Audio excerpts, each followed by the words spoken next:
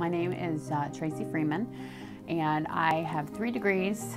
I graduated with my bachelor's degree from a university. I'm from Massachusetts, so University of Massachusetts Salem campus. And then I received my master's degree in nursing education from NKU in 2011. And then I recently completed my doctoral degree in spring of 2018 at University of Southern Indiana. When I was 10 years old, I had a grandmother that I was super close to, and we shared a room, and I found her the morning that she passed away, and I always had a tremendous amount of guilt that there was nothing that I could have done to help her. And so I knew from that point on that I had to do something to help people. I knew literally from the age of 11 that I wanted to be a nurse, so I just had to figure out how I was going to get there. We didn't have any money. I didn't have any scholarship money.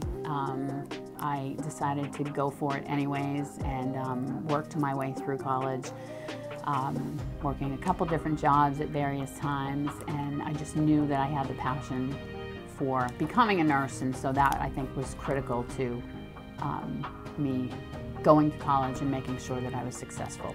I heavily relied upon a lot of my faculty. When I came back from my master's degree, I actually got reference letters from some of my faculty, and that was 30 years ago when I had them. And so they just inspired me so much and were able to give me the time that I needed to make sure that my transition into the practice world was what I needed to be. And honestly, teaching here at NKU at this point, I sort of feel that same responsibility to my students now. You have to have a passion for learning. You have to have a passion for whatever it is you want to achieve and succeed in.